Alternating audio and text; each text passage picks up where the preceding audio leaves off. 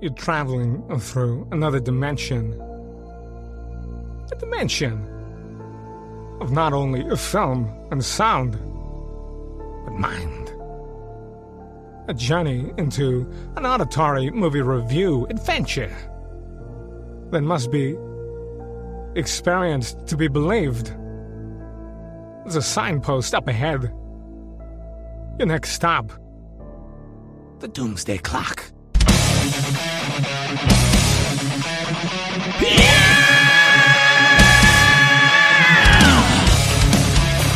Wicks versus the Doomsday Clock!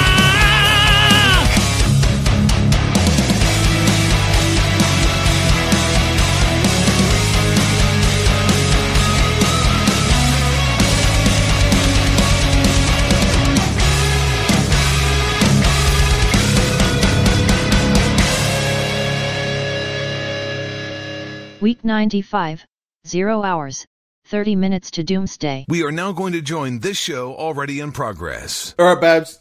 You know what? Last week was completely fucking random, but I don't care anymore. Everything's going to fucking end. It's all going to die. You know what? Let's just have some fun. I'm in the mood for an excellent adventure. I have a feeling we're about to embark upon a most unprecedented expedition. Once they made history. I must see to it that you die. Now, they are history. Bill and Ted are dead. Welcome to hell. It's the Grim Reaper, dude. How's it hanging, Death? But they're having one hell of a time. This is not what I expected this place to look like at all. We got totally lied to by our album covers, man. Taking in the sights. Not bad, dude. We totally knew a guy got one of those in his bucket of chicken. Making new friends. Excuse us, dude, but is there any way we can get back? You may challenge me to a contest. J7. You have sunk my battleship. Excellent! Best 2 out of 3. What? Enjoying the family. No way! Invading the present. I totally possessed my dad. Battling the future. You're metal, dude! Excuse us, but your shoes are untied.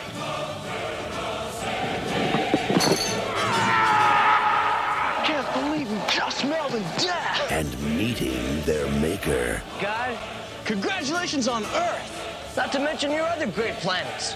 Mars, Jupiter, Uranus. It's the comeback of all time. Bill and Ted's Bogus Journey. It's a trip. Best of 7? Damn right! Ah, dude! Left hand red. Ah! Yeah! Bill and Ted's Bogus Journey. Alright, it is fucking Darren Wilson. Mate, welcome to What's Left of the Pocket. Hey, you know, I'm glad to be here. I'm glad to be. Thank you for letting me inside. I got the time fucked up. I was wandering around out there for about an hour. Yeah. The time is busted. It's fucked, mate. It was totally non-heinous. It was non-heinous, I would say, indeed. Look, just between you and me, this is sadly the last time that we'll be chatting because it's all going to fall apart. Court broke time. This whole thing is turning to shit. And I don't know what's going to happen. So I thought, you know what? I'll just invite some people in. We'll have a chat. So, you know what? I'm glad that you are here to enjoy Bill and Ted's Bogus Journey. Insert air guitar sound. Indeed. I am extremely happy to be here, dude. Under sad pretenses. I'm gonna miss you. We've had some times. We've had my evil Nazi. We've had adventures. Yeah. Yes. We've had you frozen. We've had you thawed out. We've done so many amazing adventures. Look, we've even had adventures with giant tarantulas and sand and big buses. Yeah. You've even sunk my battleship. And even worn silk underwear. It's been fantastic. No one in their right mind. No, that I ever in my life will wear black silk underwear. Silk underwear. No. Oh, no. Oh, look, some fantastic, fantastic adventures. And we are, as I mentioned, ending this with Bill and Ted's Bogus Journey from 1991 with a runtime of 1 hour and 33 minutes, fitting quite neatly into my ability to watch anything for an extended period of time. According to IMDb, a tyrant from the future, Donomalus, creates evil android doubles of Bill and Ted and sends them back to eliminate the originals. That's like the thinnest description I've ever read, because there is so much more that happens in this movie. So much more. Station. Just fucking, so much more. To this day, I still say station. And why wouldn't I? So, this movie was directed by Peter Hewitt, best known for, obviously, this movie, and, strangely enough, a number of family-friendly movies, such as 2002's Thunderpants, 2004's Garfield, and 2012's Home Alone Holiday Heist. Oh, my. I didn't even know they were still making Home Alone movies. I was a little surprised. I guess I'll give a little secret here. I don't know if you've got Disney Plus in your timeline, or if you've seen... we do have Disney Plus in my timeline. Yeah. Okay. When I first saw the amount of Home Alones they had, I said that's not right. No, that can't be right.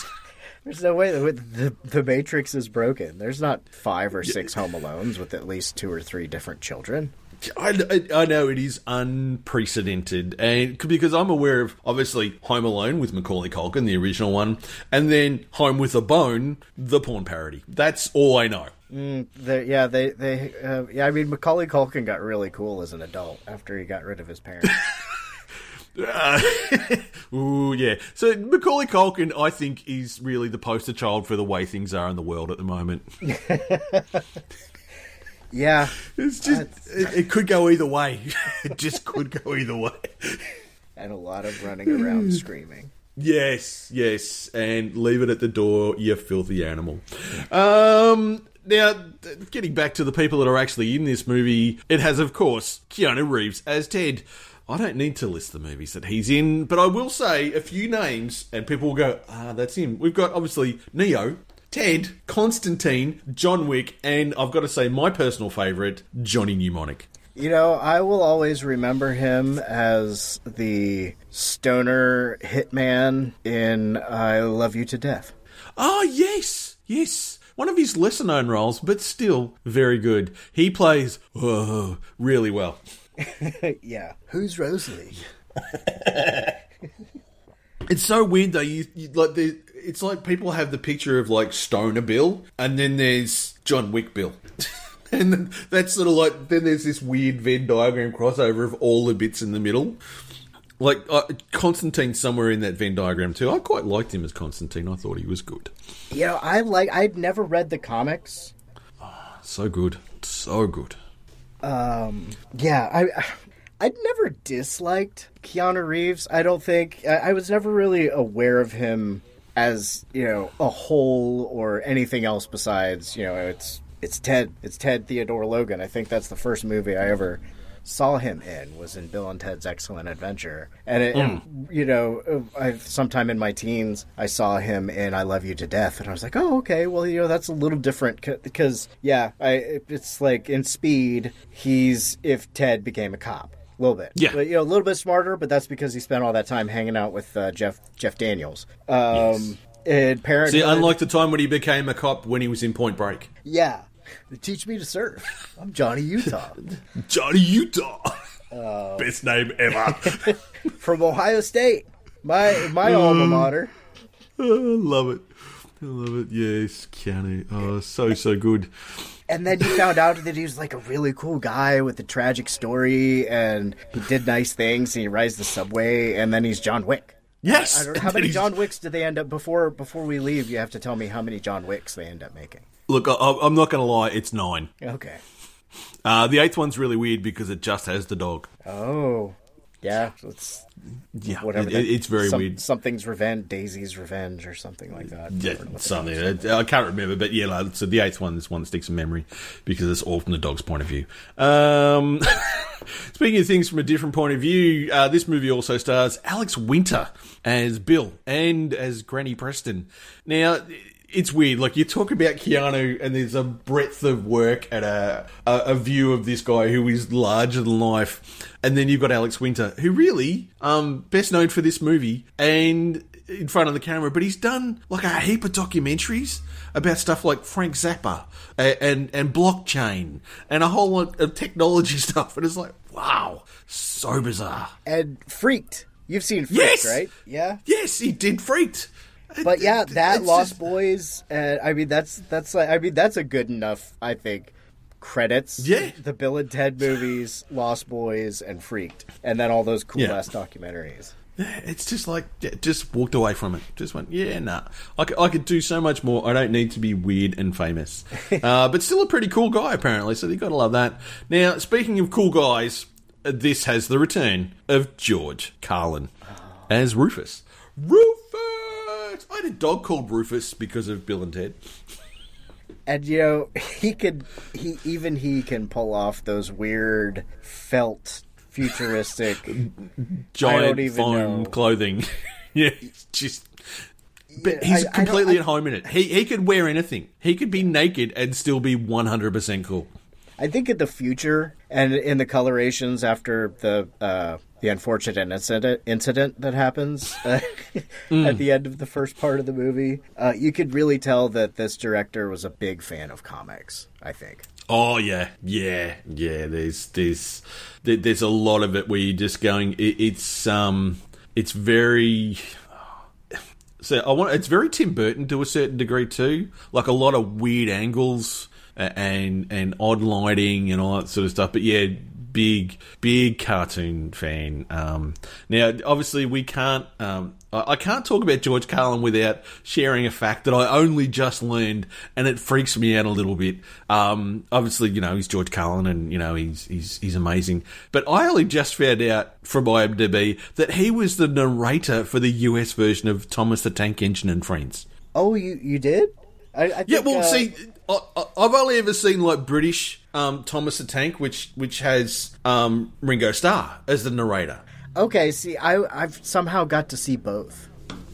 Oh, wow. Yeah. So I read that IMDb and went, fuck me. That's got to mess up some kids. I mean, he's got a really great voice. Yeah. He would never have done it. He would have told everybody to fuck off, but I would have loved to read a bunch of audiobooks that he recorded. Yeah, that would have been super rad. But yeah, it's just like, I'm like watching going, hang on, he was the narrator? Because listen, I'm used to Ringo Starr go, oh no, Thomas, you can go fuck yourself. And the fat controller.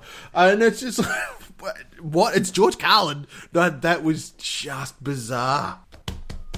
Completely bizarre. And without obviously going too far, Pam Grier as Ms.Wardroe. Oh my god. Still hot. Yes. I was pleasantly reminded of her presence last time. When we just watched this movie. Just watched this movie. It was so good. Now, before we get into, obviously, the movie itself, look, how do you feel about the princess change? It was because they're not the same ones. It was weird because they're close, but they're not the same. Definitely not the same. I'm not sure why. I didn't really look into why they were different, but even though they're not, I mean, they are the central focus of the movie, even though they're barely in it. You know, everything's about the princesses, and they're, I mean, the keyboard player and the drummer for the band. Correct. This is I noticed it this time. You know, the first time I saw it, no, I probably didn't even blink. It's like, okay, there's everybody. Yeah, that's right. It's just like they're the same. But it's just like, hang on a tick. No, that's not quite right. I mean, I even had to go, hang on. I had to IMDb it just to go, hang on a minute. That's not who I think it is. And then I went, that's right. It was Diane Franklin. And I'm going, and I can only suggest that she's gone, yeah, no, I'm too good to do a sequel in 1991 of that stupid movie that I was barely in the first time. And it's not as noticeable as the Back to the Future Jennifer switch. No, or even, I would even say, even the dick switch in Bewitched. That's blatant. I am quite familiar with Bewitched having the name Darren. Yeah, well, exactly. And then, my missus' former last name was Stevens, so I would get mail from some giggly junk mail person like Darren Stevens. But I have had people who call me Durwood because they're big fans of Bewitched. Or what's that? Wow. What Samantha's mom calls Darren? Correct. But I am a fan of that show anyway. But it's stuff like that, and being named after a J.R.R. Tolkien character, you either embrace it or rebel against it. And you know what? Yes. Lord of the Rings is fun, and Bewitched is cool. It's awesome. Yes. Look, while I don't share that level of pain, I am acutely aware of what it's like to have the name the same as of someone that is acutely famous, being referred to as the son of Satan for most of your childhood, and having people check through your hair to see whether you've got the mark. Yeah, it's funny at first, but eventually you go, put the dog down, Damien. Fucking hilarious. Part of the reason I had to shave my head, just so I could go, no, look, it's not there. All right, it's clean. No mark. I'm all good. Maybe it's somewhere else, though. Anyway, moving on from the scars of childhood. Because why not? Why not? So, this movie is set in 2691 AD. Which is a fucking long time in the future. Whereas you mentioned, everyone is dressed in fluoro foam. Yeah, Max Headroom in Dr. Seuss land, in the future. Yes. That is actually a really good description, Max Headroom in Dr. Seuss land. See, I should watch that movie again because, what is it? Which one? 5 Minutes in the Future? The original Max Headroom movie. Yeah. It's something like 5 or 15 minutes in the future. Yeah, I think it's like 5 minutes in the future or something like that. Still quite good. Quite good. I remember seeing it, although it didn't get a wide release. But yeah, not a bad movie. And straight away we're introduced to Chuck Denomalous, who, of course, is the man that gets diplomatic immunity. And is in the Pet Shop Boys film clips. Because that's what I remember him from. I think it's the Let's Make Lots of Money and You Were Always on My Mind. He's in both of those film clips. Really? That's just a weird thing that I remember. Mostly because, aside from my musical taste, I actually really like the Pet Shop Boys. Yeah. Always have. Yeah, they're kind of rad. I don't know. Well, but they were never like massively big in the States, though, were they? Not really, at least in my experience. But I mean, I know. But I'm old.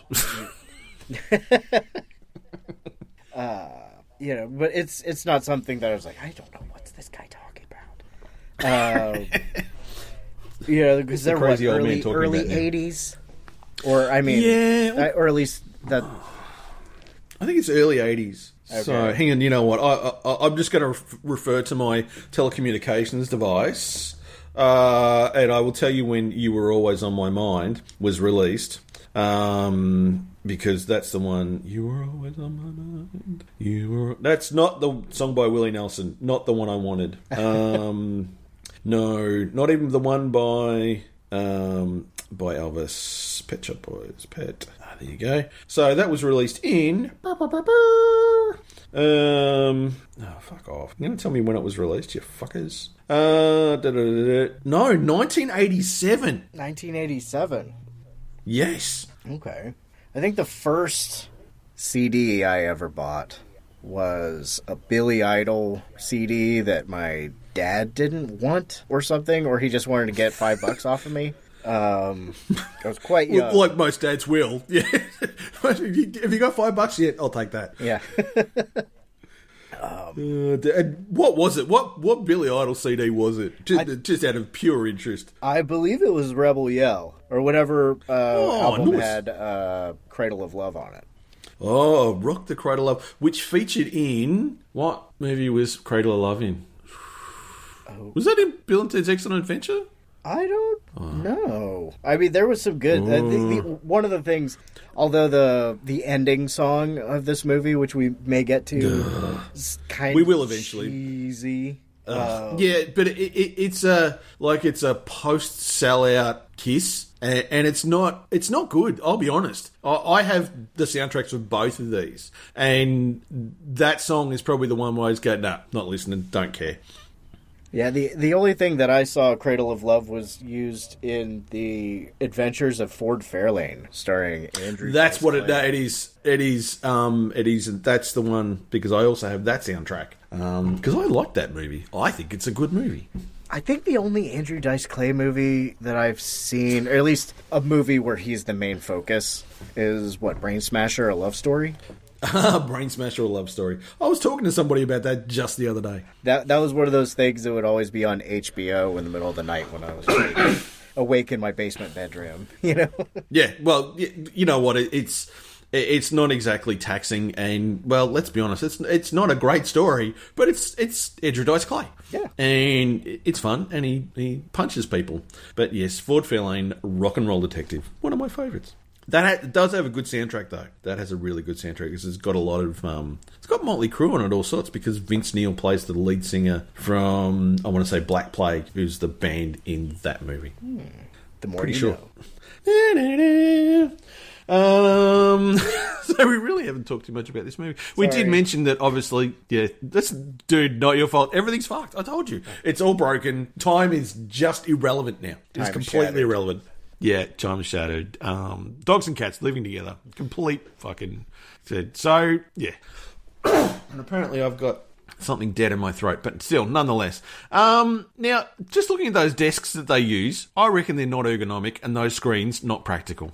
No, but I mean, you've seen how Dr. Seuss designs his things. He designs them like a sadist. That is true. A sadist on different ecstasy, to Dr. I think is... Yes. That's, yeah. Yeah, in difference to Dr. Scholes, who makes stuff for your feet. Yeah. Or Dr. Martin, who makes boots. Great boots. Now, what was I going to say? Although I did like the people that he brought in. You know, we had... the diplomatic... Ben Franklin? Yes. No, after we see diplomatic immunity, we cut to the school and everyone's in their fantastic clothes, and then Rufus appears for today's class. Oh, yes, with Sir James Martin of Faith No More. No more. Yes. Station! We're first introduced to Station. And the woman from the 23rd century who created the thing that I can't say, because there's too many words. Oh. Now, I was wondering... you've seen a decent amount of the George Carlin stand-up, I'm sure. I have, yes. I'm sure that stuff was highly preserved throughout the annals of time. Indeed. That sounds like something he would say when he's talking about capitalism and consumerism, when he's talking about buying bigger houses to put all your stuff. And I feel like it's during when he does his, like, sing-songy, I'm trying to sell you this. And yes. Denominator. Yeah, yes. Can't even imagine living in a time without it. Yes, exactly. That thing, yes, that is very much on par for his normal, his comedy stuff. So, yeah, it did have that same sound, but I couldn't repeat whatever it was. But it was important, because we can't imagine life without it. And most importantly, do not do your homework without wearing headphones. It's very important. Very important. Repeat. And then, of course, we see Denomalus come in, again, with his people who are all in black. Foam black. But black, nonetheless. It's, again, giant foam. That must have been so awkward to walk around in. The boots are gigantic. They're like moon boots, which was a trend that died very quickly, and I'm glad about that, because it's not attractive. I don't know, with you... No, you probably didn't. Although you come from a place with snow, so snow boots, same thing, right? Yes, and there was a time, I don't know if you're aware of Ugg boots. Ugg boots. See, Ugg boots, much to the consternation of our friends across the water, Australians claim that we invented those, although New Zealanders believe that they did. Well, they were extremely popular on at least campus here. Every girl you saw, almost no matter what time of year, you would see some sort of clothes and Ugg boots. It's kind of like the starter jackets of that generation. Yes, what is it? Isn't it when autumn comes, it's officially Han Solo season? They all wear like blue yoga pants, Ugg boots, white tops, and sleeveless puffer vests. Isn't that how it all goes? Yep. That comes right before pumpkin spice season, I believe. Ah, yes, pumpkin spice season. I have no idea what pumpkin spice is. As far as I can tell, it's cinnamon and nutmeg. Or one or the nutmeg, other. That's it? Yeah. Cinnamon and nutmeg. Really? That's it? I think so. I'm not a big fan. So it's only a fleeting memory, but last time I remember pumpkin spice something. That's what I got away from. I don't know, dude. Because like I said, we hear about it and we go, but it's pumpkin. And the pumpkin is like, it's a vegetable. And sure, you could put cinnamon on it, I suppose. But still weird. Anyway, they're trying to stretch it. Just doesn't translate. Other than jack-o'-lanterns and pumpkin pie around Thanksgiving, it's a government conspiracy to prop up Big Pumpkin. Ah, curse you, Big Pumpkin! You need to get better propaganda like Big Sugar. Yeah. Get somebody like Linus. Yes. See what Linus did for the Great Pumpkin.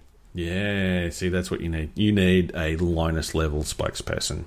In difference to Denominalist, who is the spokesperson for a new future, which involves animatronic robots. Evil Bill and Ted. And you know what? I actually think they did the robots pretty well. I thought they were pretty cool. Yeah, I liked how a lot of the time it was just practical effect and somebody was standing behind it with their hands. It's like, oh, okay.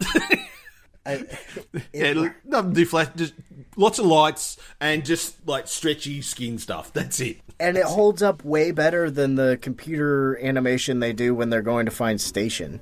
Yeah, that doesn't look great. Heaven is not what I imagined. The resolution is definitely a lot lower than I would have thought it was going to be.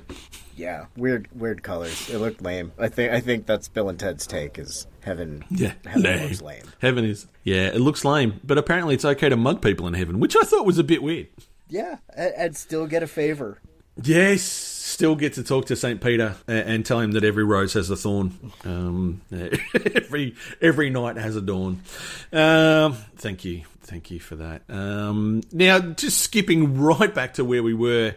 Of course, the robots are out to kill Bill and Ted, so they go back in time in the time machine. Rufus tags along and gets lost in the circuits of time. Apparently, now lost forever. Just let me ask you something. You're a real live musician. You've done your time on the road. You've done everything else. It seemed pretty slack that after they audition to get into the Battle of the Bands, Bill and Ted just leave the girls to roadie all the gear. On their birthday. Yeah, on their birthday. How shit is that?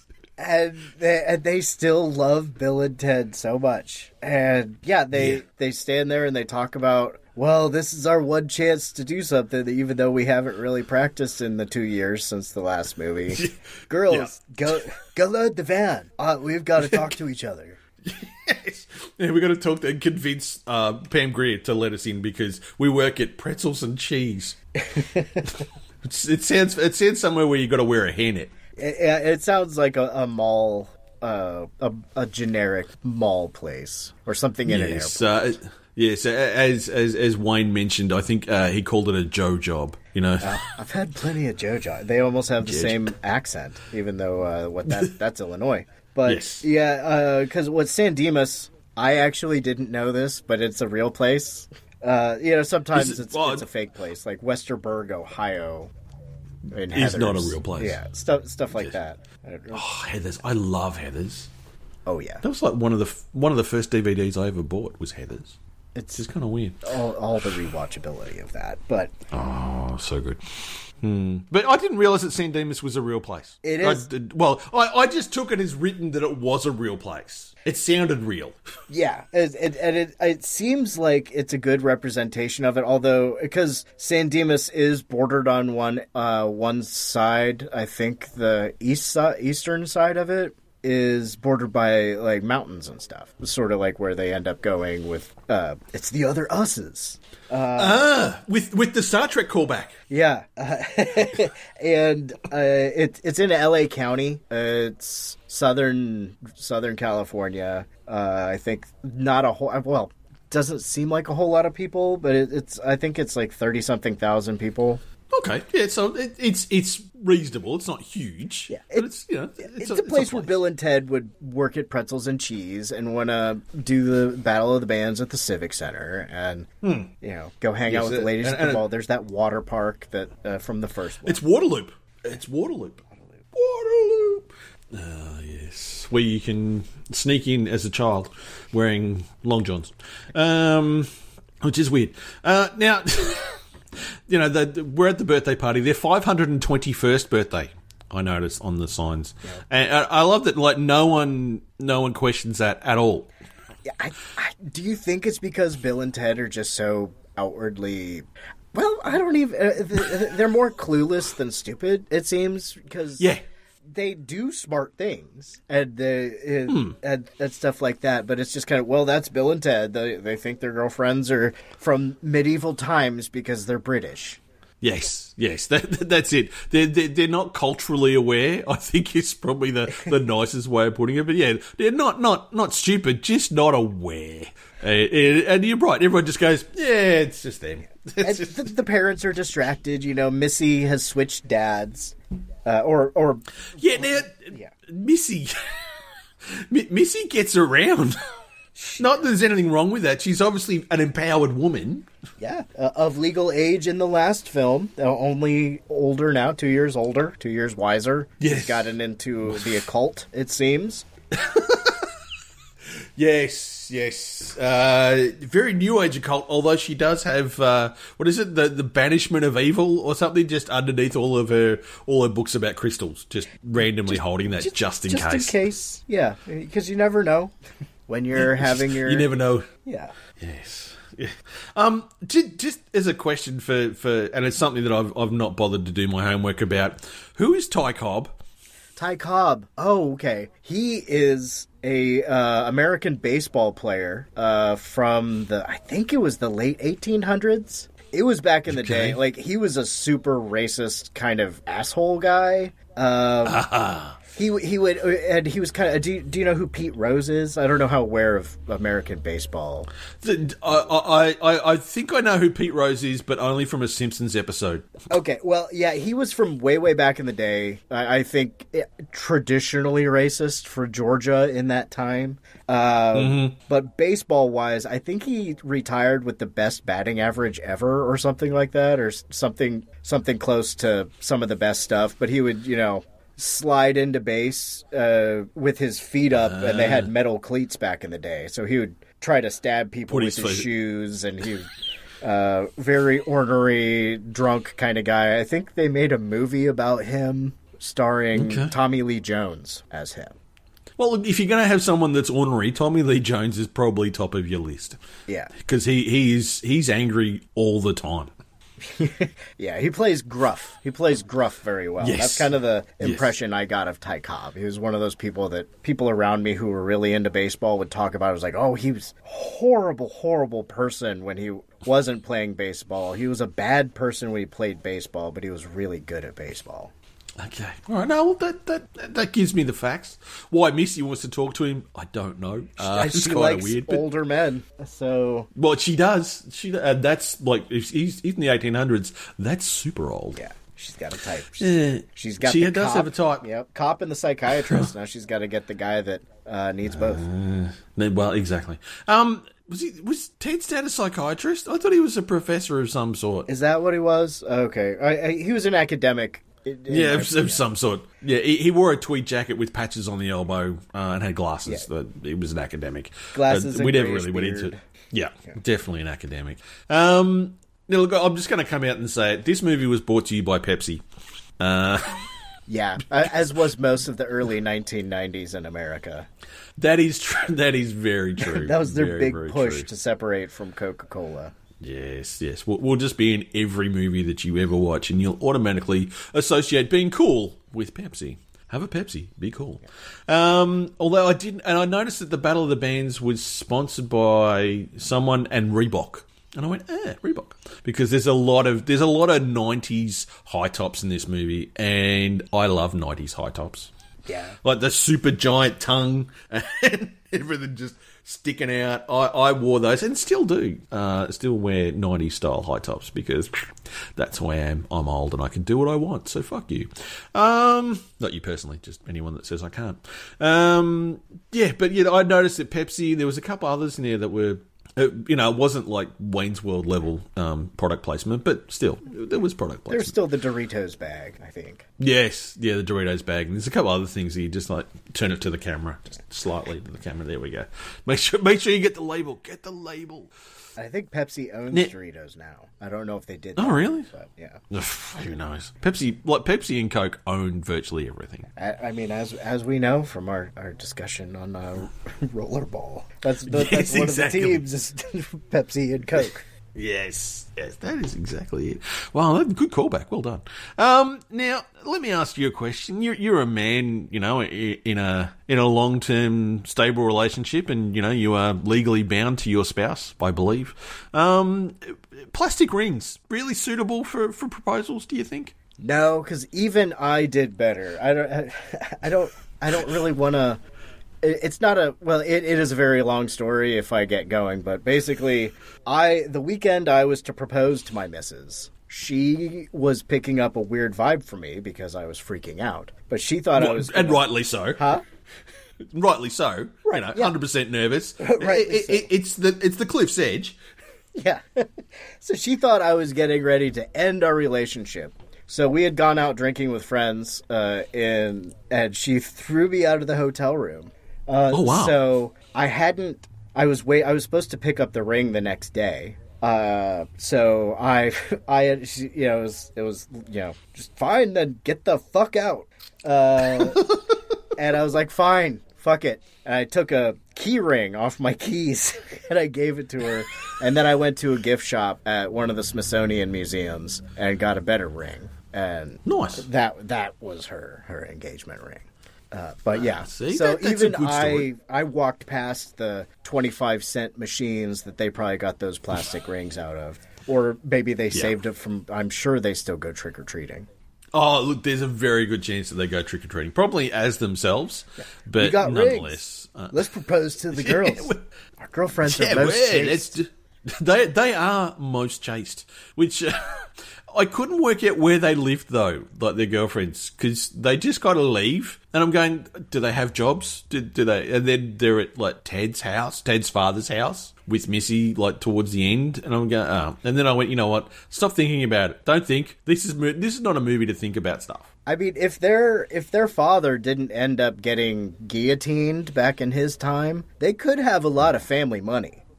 That is true. Yeah, they did like the 1 cent bank account thing. Like go back in the past and put 1 cent in the bank account. Yeah. And let the interest accrue until you're rich in the Philip J. Fry move. Yes. Again, another show with time travel. Futurama is awesome. Bite my shiny metal ass. Where was I? There it is. There's my notes. So we then cut back and obviously the guys die. And death is apparently in shades of grey. Yep. Whoa. Close to heaven. And we get it. Yes, very close. Yeah, heaven's sort of like more of a pastel grey and pinks. In difference to hell, which is mostly red. But we get introduced to Death, and I love Death in this movie. He is fucking awesome. He is so good.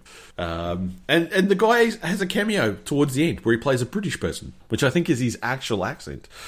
I think so. I remember him largely from... he was one of the guys in Shawshank Redemption, wasn't he?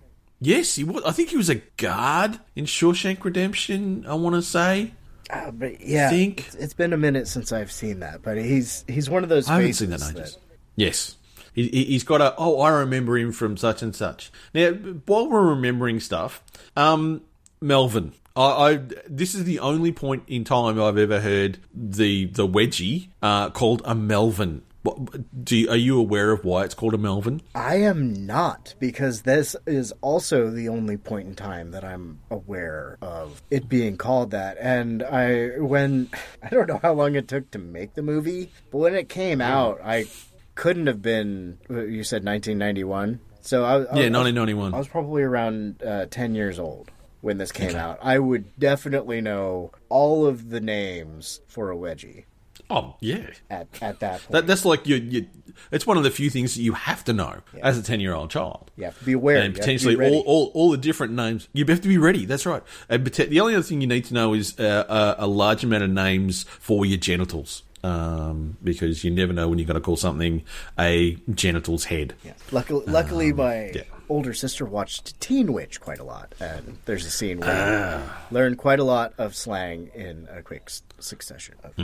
Yes, Teen Witch. Yes. Now, while we're chatting on that, why would Death wear underwear? I always saw him as just a complete commando kind of guy. I think it's a courtesy that he does in case he drops out of the sky at people. You don't want to see Death's hairy clangers coming at your head.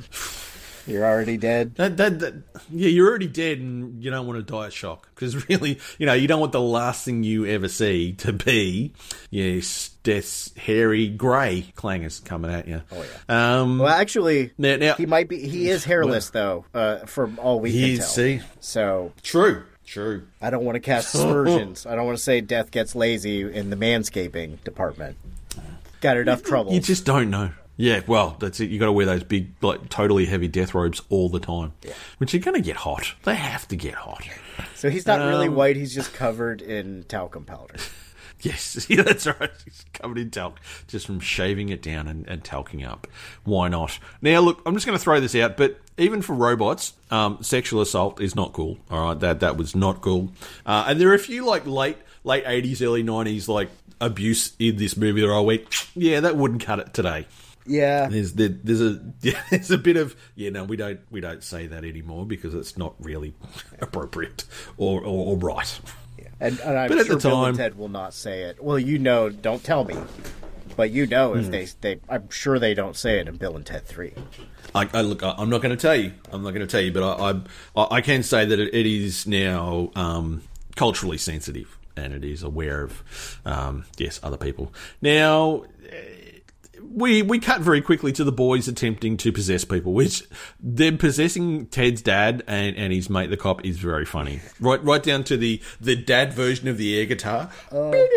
Yeah, it totally sounds like nylon acoustic guitar strings. Yes. Played with a felt pick. Just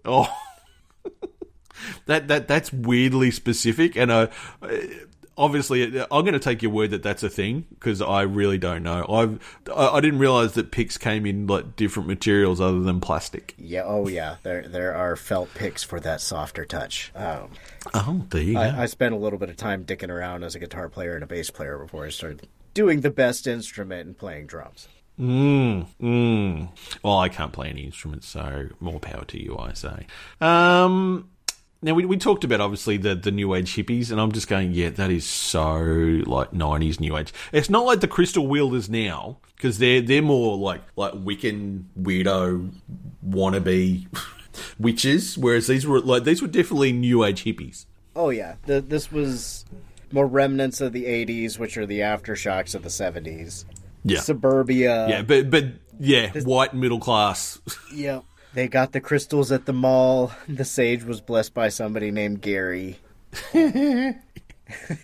It's just so oh god, why couldn't you just drink and smoke dope and be happy? Although at that point in time, I suppose marijuana was still illegal, so we probably wouldn't want to show that on the screen. That would be bad. Although Ted's dad probably wants to keep Missy happy. Well, see, maybe he's getting stuff out of Evans. Just here you go, a couple of quiet ones, just in there keeping her happy, because a happy Missy is a happy Missy. And then the boys get banished. They go to hell after falling down a totally deep hole. And I just want to play 20 questions. Yeah. Are you a mineral? Yes. Are you a tank? Yes. What? I just went, they just share a brain. Yeah, that clearly share a brain with look. We all know someone that we share partly a brain with. It just happens. And apparently, Hell is not representative of album covers. And I went, yeah, there's parts of it that are a bit close. Yeah, there's essences of Meatloaf in there. Yes, other things. Oh, yeah, look, name any metal band that's pulled out at least one cover that featured Satan on it. It's there. It's there. It's I remember most of them. I had most of them. And I like how they just trot up to Beelzebub and he goes, "Yeah, you can go. You can go into your own personal hell." And this is the bit where we're talking about where everything's very like cartoon and Tim Burton, like the weird angles and everything else. The Alaskan Military School with Colonel Oates. Colonel Oates, yes, dude, yes, sir, dude. Sorry. Dude. Yes, and they have to do 1,000,000 push-ups. No, infinity push-ups. And give me infinity. And I like how they go, do you think you'll let us do them girly style? Now, is that where you put your knees down? Yeah, that's what it was called here in the States in the 80s and 90s. I have clear memories from phys ed class, gym class, people talking about that. Okay, because again, I went, yeah, okay. I'm lucky to do push-ups any style. Yeah. And I prefer, when I hear girly style, I think of, you probably have not seen this movie, but a movie called Drumline, that only people who play the drums I know have seen it for the most part, with Nick Cannon and some other people, about a drumline and a college band. But there's a girl, and they're all doing their workout at the beginning of the thing, and the guys are making comments about it, and she just starts doing a one-arm push-up on her knuckles. They're just, silenced. That's what I think of when I hear girly push-ups. Or G.I. Jane. It's in it. G.I. Jane. Now, was it Jack Palance that used to do one-arm push-ups on stage? I'm sure it was Jack Palance. Probably. He was hard until he died. He was. I'm sure it was Jack Palance. So anytime anyone says push-ups, I always remember the episode of The Young Ones where they have a party, and Rick's wearing overalls, and he says to the two girls, "Do you want to see me do some push-ups?" And he does the most like pelvic thrusting bounce up and down push-ups you will ever see. That makes me laugh and laugh. Oh man, I might have to watch that tonight. Oh, let's see. That is an 80s touchstone for pretty much everybody, regardless of age. The first time I heard of The Damned. Ah, yes. It was actually, that was probably the first time I saw Motorhead, like, actually play live. I had seen them here in Australia when they played live, but it was the first time I'd seen them, like, actually seen them play. When they do the Ace of Spades on the Bambi episodes. They do. Where they're all getting on the train. Now I'm thinking about that. It's just going through my head. But speaking of the Damned, Bill and Ted are in hell. Yeah, they are in hell, their own personal hell, which is what we talked about. Well, that was really good. Pull me back. So we have their dual hell, which is the Alaskan military camp, and then their individual hell, which is Bill like having to kiss his grandma. Grandma S. Preston Esquire. S. Preston Esquire. Give Granny a kiss on the lips, and I'm just going, oh, yep. Yeah, but that whole thing, it's Tim Burton all over. It's just like, super creepy, super weird, and then like what got me is going to the other side is Ted's Easter Bunny horror. You make your brother cry. That Easter Bunny is just the weirdest looking fucking thing ever. It's just yeah. That kind of reminded me of the thing that gets pulled out of the hat in the Twilight Zone movie. Yes, very similar. Yeah, but and then obviously they escape there, and then they get chased by all three, and through the tunnels. And it was weird. While they're running through the tunnels, all I could go is, I bet you this is what it looks like behind the scenes in the Cenobite hell. I reckon. Oh, nice. Like, it's just like weird tunnels. That's what was stuck in my head, was that Cenobite hell, just running through there, just opening doors and just full of Cenobites going, hello, it's coming. The box. You opened it where he came. Oh, such good movies. Such good movies. And of course, it's all non-heinous. Non-heinous. Again, it's the only time I've ever heard that word used, like heinous as a word. Yeah, perhaps in Teenage Mutant Ninja Turtles, but I don't think so. Maybe. No. I get the feeling like I may have heard it in some sort of courtroom drama, like in its actually correct usage. Yes, a vicious and heinous act. Yes. That's where I've heard it. I think this is Pepsi. This is Pepsi's opening psyops in the war against Coca-Cola. Was they're trying to create an alternative language rooted around the culture that they're creating through movies. Yes, through the super rad movies.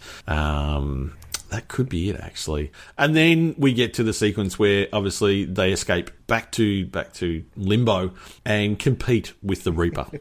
This is so much fun. And it just gets progressively more bizarre. You know, like they play Battleship, and I'm going, okay, fair enough. And they win. Then they play Cluedo, which you guys call it Clue, right? We do. Do you call it Clue? We do. Yeah, it's Cluedo. Which I've never understood the rules to that game. Like, in my entire life. Never understood the rules to that game. It seems simple. It seems so, but it also takes a long time. I feel like it takes as long as a Monopoly game sometimes. Yes. And, well, see, Monopoly's, I'm a firm believer that game was designed to cause family disharmony. It's designed to cause fights. Because I'm yet to play a single game over it where it doesn't end with someone saying, fuck this, and tipping the bank in the air. It's been a long time, and I'm sure the last time I played one that didn't end in tears, it was with modified rules and lots of drugs.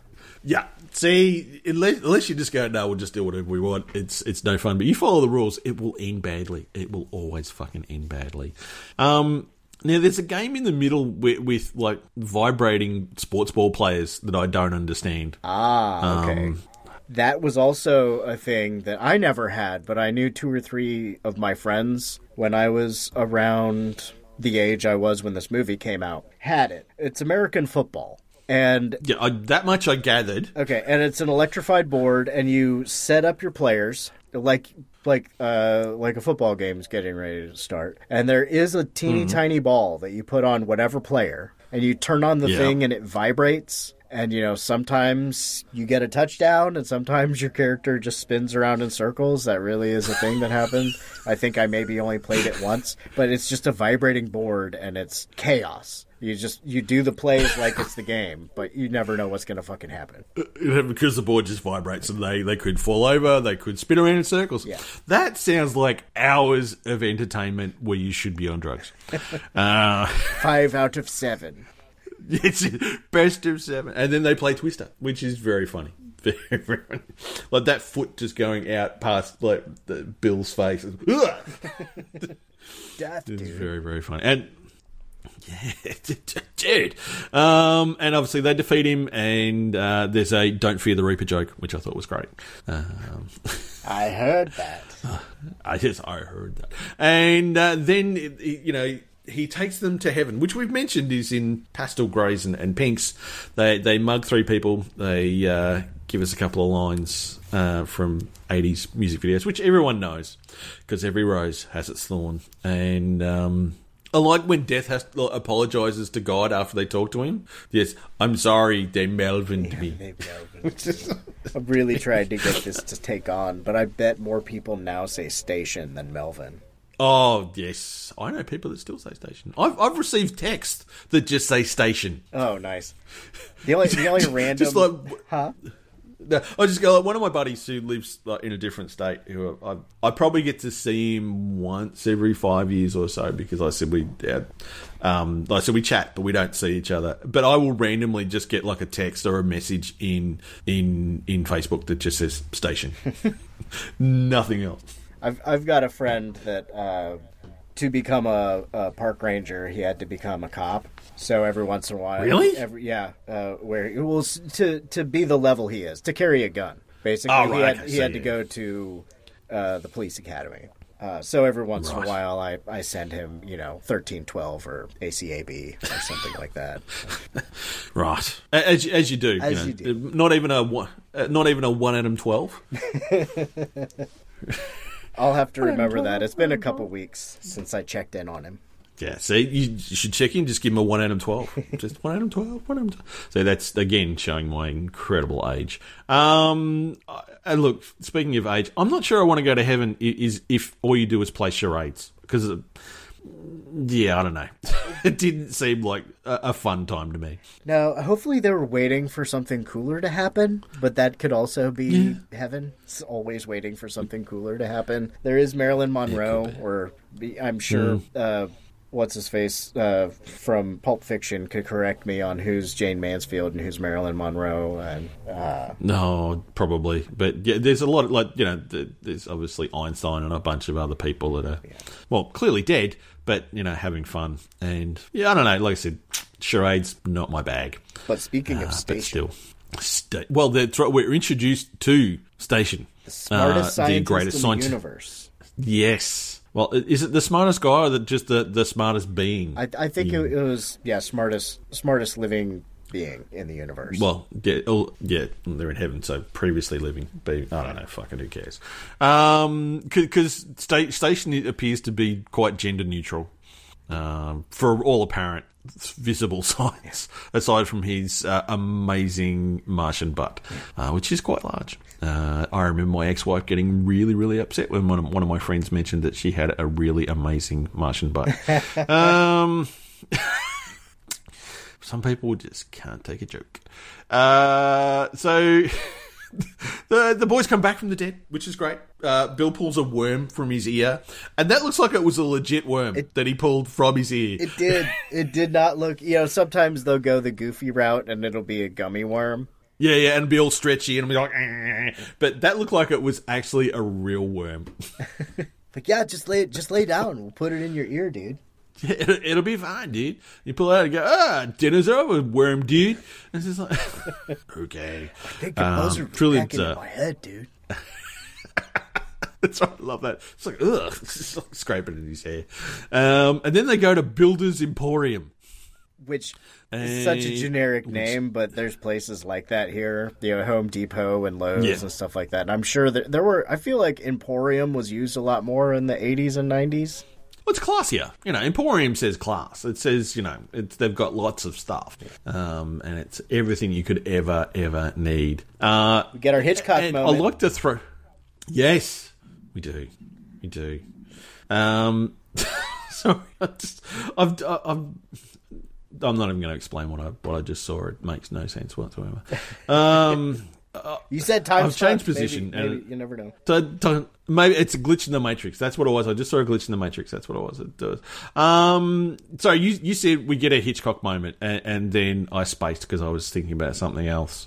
For those of you watching at home, Darren will now explain our Hitchcock moment. Our Hitchcock moment. We have Station and Death going through the aisle with the shopping cart or trolley. Do you call it a trolley? Over there? Trolley. Yeah.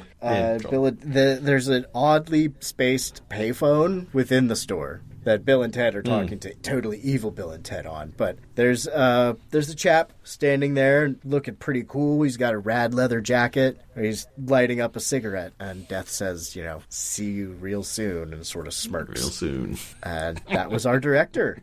That was our director. That's correct. But again, this is a point in time where you could smoke indoors. Oh yeah, you could walk through a store with a cigarette. And I'm there going, oh my god, that seems like a million years ago now. It does. I read a lot of things kind of feel like that right now for both of us. Yeah. Yeah. Isolation. You hear people talking about, I went to a party. What? with lots of other people all in the same room at the same time. Yeah, that I vaguely remember those things. Yeah. Remember blowing out birthday candles? Yeah, that's right. Blowing out birthday candles. You know, even before, like, from your time when everything went to shit, I always questioned the logic of eating cake after someone's, like, just spat all over it. Yeah, particularly with all the videos of people's false teeth falling out into the cake. You kind of have to imagine that smaller things than... yeah, particulates. Yes. And who knows what else coming out of people's mouths. I guess spend your birthday with those you love. Yeah. I did attend... on a complete tangent, I did attend a birthday once where the person whose birthday it was all adults at this party, and they decided that they would actually try and fart the candles out. Oh, God. Before or after some beverages? Needless to... Oh, no, there were many beverages. Many beverages. Needless to say, no one ate cake. Much to the chagrin of his then partner, who had obviously spent a lot of time on that cake. But still, you know, lessons learned. Lessons learned. It's not something... Lessons learned. Now, one of the lessons that, going back to this movie, is where do they get the money to buy all these building supplies? I'm sure they had one of their dad's credit cards. Or the girls. They had credit cards that the girls had and gave them. Yeah, that's right. That Rufus gave them at the first movie. Yep. He's just got... I thought maybe Death had given it a bit of, these are not the droids you're looking for, as they just walk through. He could have. He was very powerful, and I think they were not totally utilizing his I am at your command. But again, that's Bill and Ted's nature, is that ultimately what makes the utopia is, you know, I just want to hang out and eat chips and play my instrument badly, but I'm having fun, sort of thing. That's right. You do you, I'll do me, just hang out, and drink Pepsi Cola. Drink Pepsi. Drink Pepsi. We see the station become Giant Station, which is very cool. It is very cool. Station. Although Giant Station does change size a couple of times during this movie. Yeah, you know, maybe they send a part of themselves out to do something. Maybe, who knows? It was kind of weird. We then see the building montage in the back of the truck, or back of the van, I should say, with some, I think it's battle stations is playing in the background. Yeah, I'm pretty sure you're correct. Yeah, I'm pretty sure I remember what it was. We see obviously the good robots, which are kind of cool. You know, very, very Home Depot, very cosplay actually. Yeah. They're kind of cool. Some steampunk, a little bit, some hardware. Oh, Hardware is such a great movie. We've talked a lot about a lot of good movies, and I argue that this is a fun movie if it's not a good movie, and it could still be a good movie. I think it's a good movie, but it's a fun movie. I mean, you know, you said it's you know what, I'm just going to hang out. I'm just going to hang out, have some fun, play my instrument, drink Pepsi Cola, and just do whatever. And it emphasizes that. I think that's why it appeals, because there's no, that's the message. Just fucking have fun. Be excellent do whatever. To each other. To each other. That's right. Be excellent to each other. But they got to get to the battle of bands. We do, and they get there. You know, the robots come out. We see that. We learn that reaping burns a lot of calories, and we should not discount Death's butt, which is food for thought. And we're in like the last probably, I think it's about 15, 20 minutes of the movie, and we get the face-off on stage with Bill and Ted versus Evil Bill and Ted, and their robots. And I like it. Even the robots just go, "Oh, nice work, Bill and Ted." And then have their heads blown off and explode. Very one much punch fun and they explode with the explosions. Primus had fun. Yes. That's really it. But ladies and gentlemen, Primus, and I'm going, surely in 1991 Primus weren't in a battle of the bands. I don't remember. When I first saw them, I didn't recognize them as a real band. Oh, but again, I was. That time I was listening to Billy Idol and whatever the other stuff everybody in my house had, because I had no real money. Yeah, well, you had $5 and your dad took it. You got $5, give it to me. Here's a tape, just go away. So that's what dads do. And yeah, well, but even because obviously I saw it more as an adult, I went, I was vaguely aware of Primus. And I went, why? Not that I don't like Primus, I do. But why were they in the Battle of the Bands? And like second to last. So it's whatever time it was, like 11:50. Apparently, when everyone's left. Anyway, nonetheless, and Bill and Ted always get the last slot. They got it for their history presentation. They always. But I mean, of course, we find out why in this one why they got such special treatment. Yes, we do, because we learned that Ms.Wardroe is actually Rufus, and that is a weird reveal. Yeah, no other explanation other than the play to logic of, if it wasn't me, would you really be here right now? Yeah, that's right. Yeah, I arrived just in time to give you the slot in the thing. Okay, sure, why not? Let's just fucking roll with it. And of course, before that happens, we get Anomalous arrives in the time machine, and we get a game of we do this after we win. After we win, we go back in time and we set up this. And I love how it goes back and forth. And they go, aha, but only the people who win can really go back in time and set it all up. And we set up the key and we set up the gun. Dun, dun, dun. Which is a valuable life lesson to learn. History is written by the victors. Well, yes. Point to any historic text and that will explain it. And then ask potentially the people on the losing side what they think. And it might be marginally different. What is it? One man's terrorist is another man's freedom fighter? Yep. So anyway, not getting overly political in that. So we see that, and conveniently, Denomalous controls all of the TV. So apparently, everything's being now transmitted across the entire globe at the same time. And it's lucky that so many people are watching TV. Yeah, just like the Truman Show. Since we're doing movie references, exactly. Yes, everyone's watching at the same time. We're not worried about the parts of the world where they're potentially asleep. Fuck it, there's someone watching TV. Then again, there's probably always someone watching TV, regardless of where you are. Somewhere. Especially in the 90s, somewhere. Drinking all that Pepsi. Well, that's exactly it. You're up all night. And you maybe you're up all night with Mac at night. Because it's Mac tonight.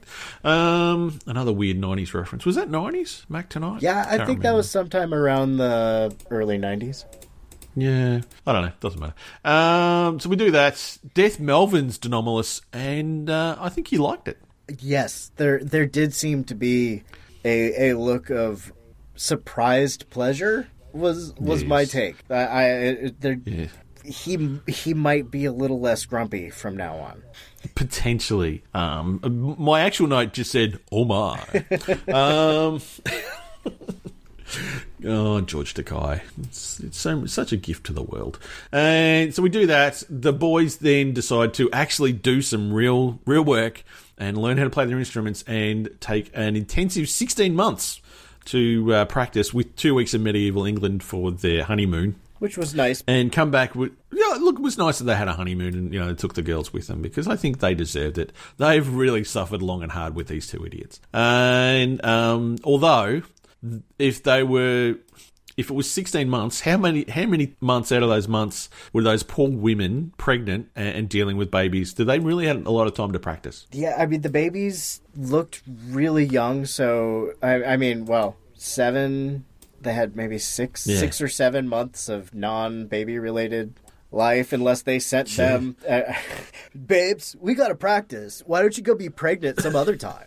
Go over here and be pregnant and oh cool, you had a baby. I'm gonna name him Ted.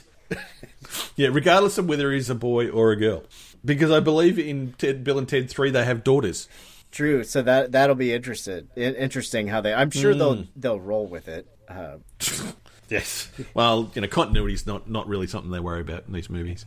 So they do that. Everyone learns to play. They come back with some interesting facial hair. That's for sure. He's got the ZZ Top beard. Bill has, and what Ted has a little bit of a Constantine pirate. Oh, see, I would have gone Dali. Okay, yeah, a less twirly dolly. Yeah, slightly less twirly dolly. Don't know. Don't want to overthink it. They do it, and apparently we learn that.